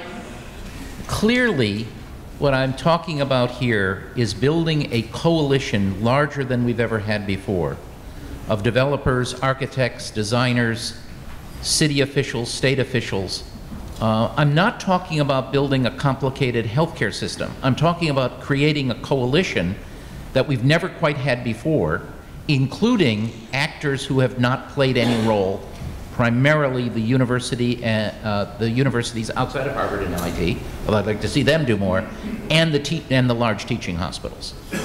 And that's what I want to, those are the people I want to bring to the table. And I can tell you, the president of my university is not happy to hear me say that. He's got other issues he's concerned about. God bless him. But I think we have, We have to get the universities and the teaching hospitals to step up and become part of that coalition. The neat thing is we've got loads of wonderful architects, some developers, we've got city officials, we've got state officials. I worked also on the Massachusetts Senate Housing Committee, as Marjorie knows, that are ready to step up. And I think we have business interests, including the Greater Boston Chamber of Commerce, the Mass Competitive Partnership. It's now time to bring them all together around one idea, which is not that complex, like affordable housing, health. Thank you. Next question. Hi, my name's Adam. I'm studying housing and community development at MIT's urban planning program. And the question is pretty simple. How can students, whether they're in the urban planning program or just generally students, help to create more affordable housing, maybe help with this millennial vision for this new form of housing? Well, I'll say one quick thing, which is that a lot of people are doing a lot of really important work on this. So Black Lives Matter Cambridge, for example, has some very specific policy recommendations. There are lots of organizations that are working on this, so I would say that just doing some search of folks that you can network with to learn more might be one step. And I would say it's also for students to put the demand back onto the universities, right? The housing that's being offered has to be interesting enough and affordable enough that it's not worth living in a neighborhood. While some graduate students want to live in neighborhoods because it feels more comfortable, there's quite a few graduate students who may live in neighborhoods but have no relationship to the actual residential neighborhood. And the question is, what is the university doing to make it more of an incentive and more affordable? And I think that's the demand that students can bring back to the university as well. I will also say, because I think it's important, we're not talking, as Corinne I think really was the face of this, is we're not just talking about bricks and mortar that make sure that more people can live here or different kinds of people can live here. It's also about who's living here. And I will put it back onto the universities, who are two of the largest employers in the city, that what you pay your employers and what you're expecting for them to pay in their health care costs, we want to tie this into health care, that also makes a difference. If you can work full-time at one of these large universities and on a full-time salary cannot pay for a year's worth of rent because your salary is less than what it would cost for an average rent, that's a problem. So I would say weigh in on those as well. Let me just add a thing very simply. You're at DUSP, Department of Urban Studies and Planning. I know it well. You should get together with Professor Reeves, right here, Professor Reeves of MIT. And one of the things you can do is that you have people who are interested in architecture, you have people who are interested in real estate finance, you have people who are interested in design, you have people who know how to do surveys. It would be wonderful to get all of the graduate students in DUSP and other graduate students at MIT to really work together and say, what kind of housing would we really like? What would we go, where do we want it? What price points with what amenities? We have to find a way of convincing developers that the demand is there, and that kind of work would be very powerful. Great. Dr. Reeves, the student, get together. Hi. Problem solved. Yeah, oh, great. I'm sounding like Trump. Oh my God. Oh, no, you're not. Sorry. Problem solved. It's not possible. I didn't use the word huge once. Yes, you did. Once. I did? Yeah, up there. Oh, no. It's all right. I know somebody who uses a lot more than you do. So I, too, turned to my own millennial for my market research. My daughter lives here, and she and her boyfriend have gone down to Troy, which is an ad inc building in the SOA district, which is almost a dead ringer for what you described. Right. And so she's all over it. And so if we accept that as our research sample of 2, that is a desirable building, and as we are standing here in Cambridge, my question is, what is the one practical change in zoning law that we could do here in Cambridge to allow such a model to go up?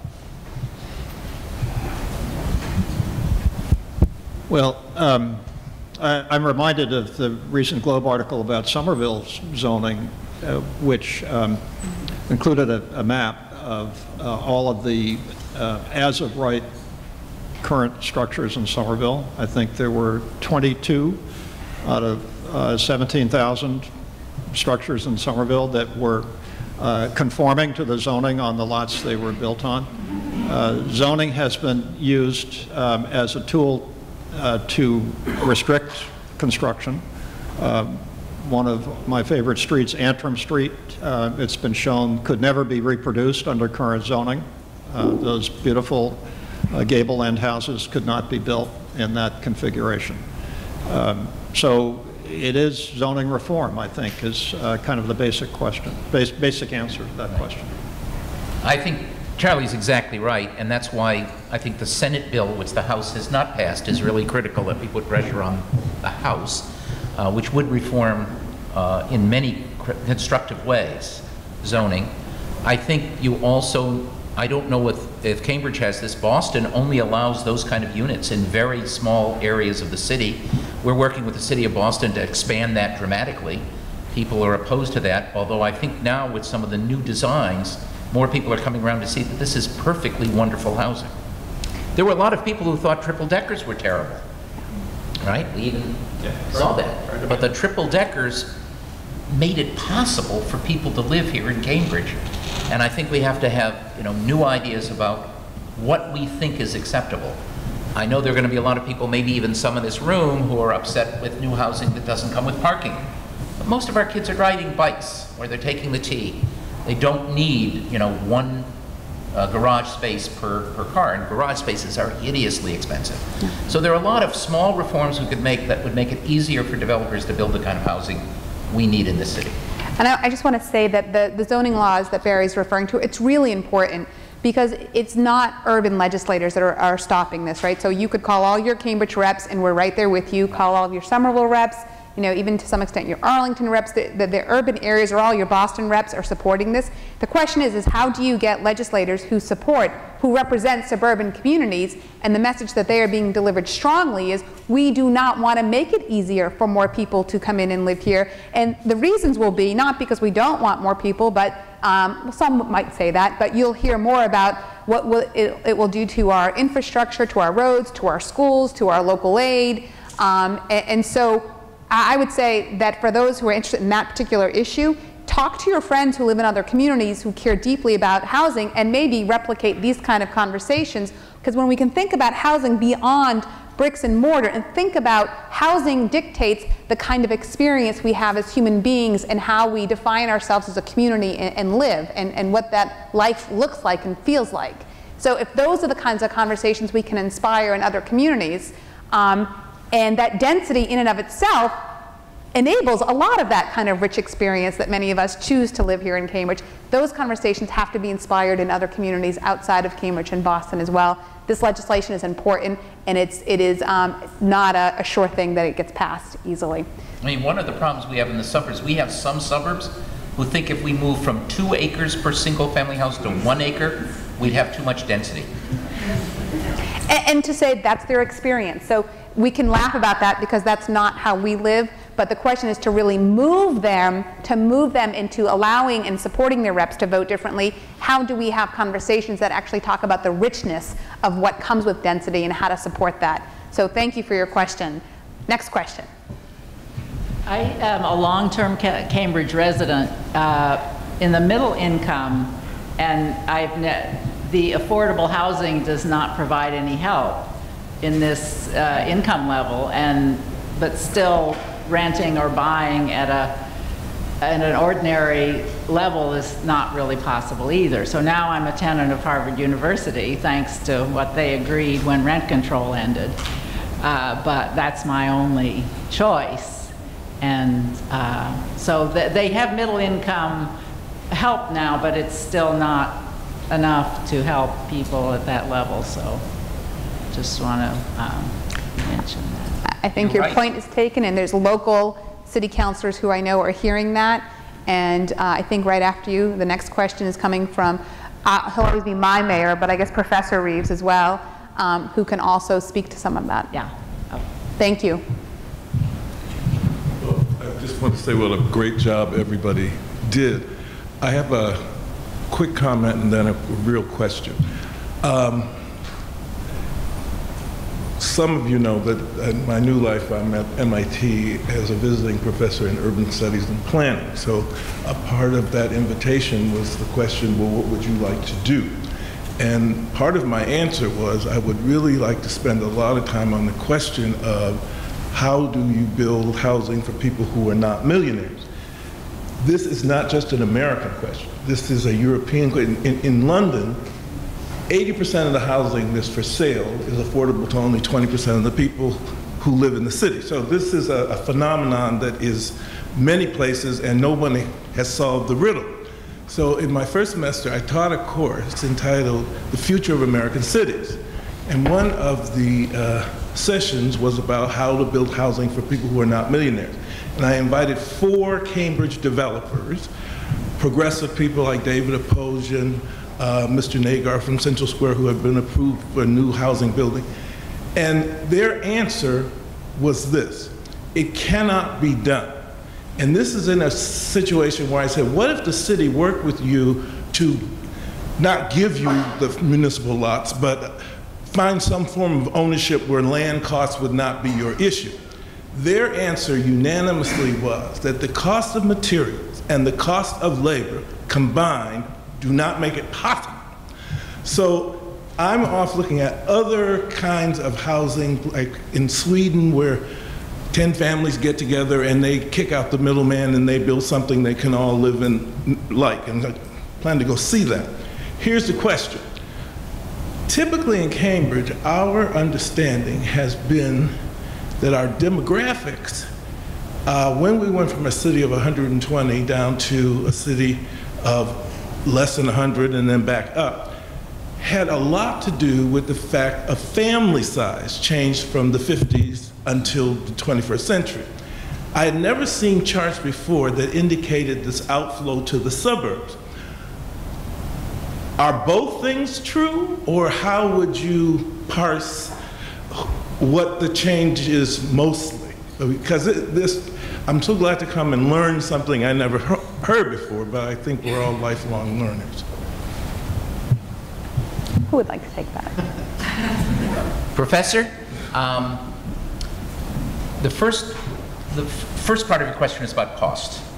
And you're absolutely right, because we've talked with all those developers and they told us the same thing. They were thrilled to be able to build luxury housing. You know, if you can sell a unit at the top of Millennial Towers for $35 million, you're going to make a good rate of return, right? They do not know how to cover their costs for a family, let's say, of income $60,000 or even $70,000, middle income families. It's around the median here in Greater Boston. Land costs are part of it, but it's still a small part, and as you said, the construction costs are really the key. That's about 55% of the total cost, or 58% on average.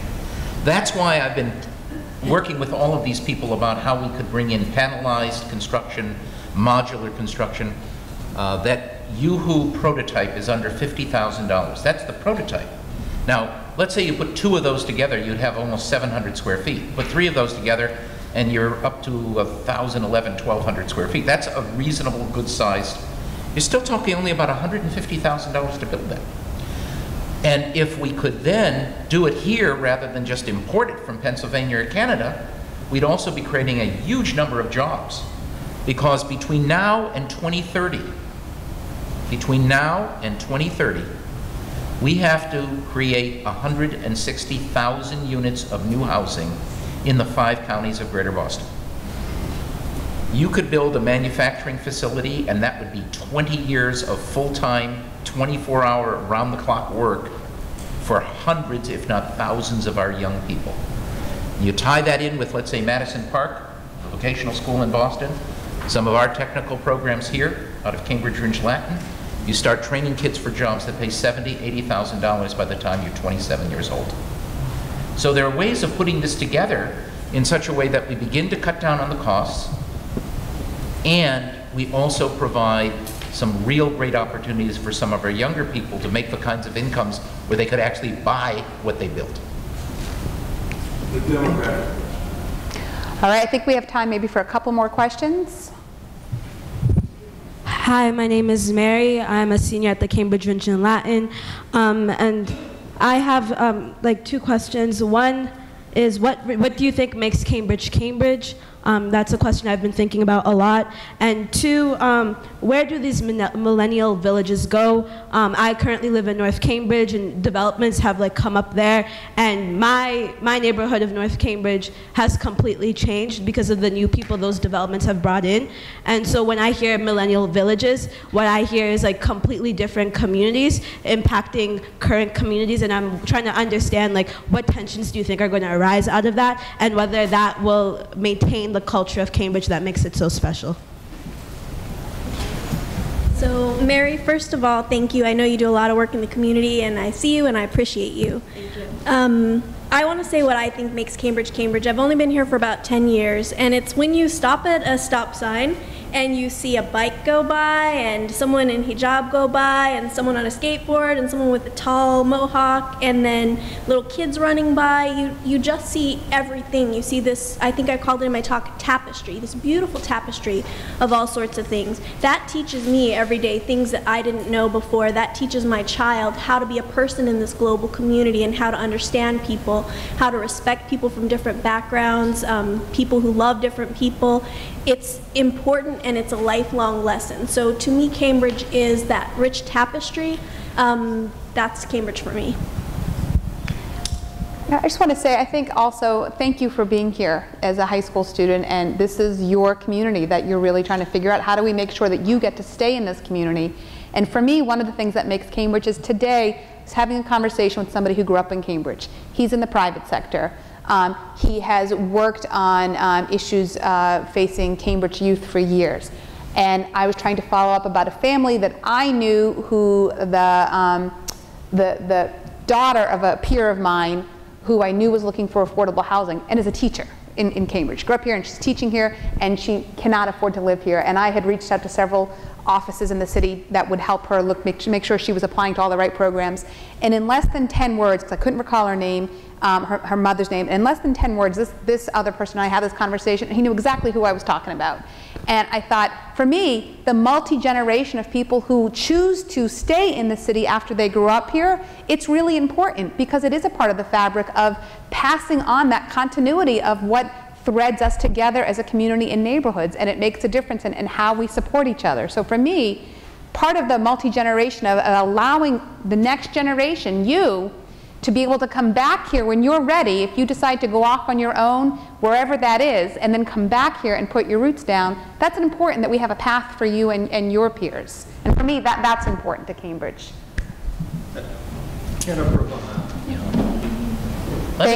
I'll add one thing, and that is I want to make it very clear, and maybe I didn't make it as clear as I could have, that I'm not suggesting we build a lot of millennial housing in Cambridge. I'm just telling you, I know of a lot of young people who are residents, medical people, and students from campuses all over who have selected Cambridge because of the wonderful, that's why you see the bicycles and the skateboards and the mohawks, right? I don't want them all to leave, but I'd like to find housing in Boston, in Revere, in Lynn, in Malden, where there is land where we could develop millennial housing, Quincy, on good public transit, getting better in the next 50 years. That's what I'm thinking about. It's optimistic. Next question. Hi, my name is Camila Chavez Cortez, and in this rich tapestry, we have a San Francisco-based real estate investment firm that is about to develop like 40 acres of land in North Point. That's mixed development and parks, etc. So I want to know what kind of opportunities this developer has for Cambridge in affordable housing and in this kind of villages, or what kind of things are they going to bring into this new pie, because it's a whole new development. And that's my first question. If anybody can answer it, I have another one. I think we're going to stick to one question. So is that the question that you want to ask? Well, the other one was basically to get the ratio of how much square footage was built in the last 5 years compared to how much of it was really affordable housing. So I would say the second question is probably better asked for maybe some of the city councilors who are here. The first question, I will just say, all I can tell you is that I don't know the details of what the next stages of North Point are, but I know that they're moving into the next stage. What it brings is more housing. It probably, all I can tell you is what it brings is more housing. The question of, because more housing is being developed and because of inclusionary zoning, which the council is taking on actively to increase the number, whenever you build housing, a certain number of units have to be affordable that the city manages through a lottery. So part of the challenge of our community and why I'm so thrilled that the Historic Society is having these conversations is what we have seen. If you were, I don't know, if you were awake in the last 2 years and you were paying attention to local politics in Cambridge, you will see one of the lightning rod issues that really touched people in very deep ways. People who have known each other and have worked together as friends and supporters for decades found themselves deeply on feeling disappointed by one another in their point of view of how do you move the city forward to meet the needs of housing and keep it affordable. And while many people had shared values, very different ideas about how to do that, and in fact there are many friendships to this day that I know that are still either in the process of trying to repair or have been damaged. And one of the lightning rod of that is there is this school of thought that you don't get more affordable housing if you don't build more housing, including market rate housing. And I think part of this three-part series has been is to say, let's explore what has housing, not just affordable, but what has housing looked like over the centuries? Who has it housed? How did it get here? What were the shapes? What were the sizes? And where are we going with that? And so I hope that people will follow this series over the next two. And I'm going to tell you that the next one is October 27th. That's going to be at the Cambridge Community Center, which I'm excited about. If you haven't been there, please come. It's a wonderful community resource. And then also on November 17th at the Cambridge Public Library in Central Square. I'm not answering your question directly because none of us are local officials working on this project, but I see the Vice Mayor here and I know he's always happy to talk. And I will just say that I want to say that we need to be doing more of this because these kinds of conversations, I believe, need to be taking place out of a high-stakes election where we can continue sharing our thoughts. I have one more question. Peggy, I'm going to leave it to you, and then I think that was partly my wrap-up, but we'll make it official.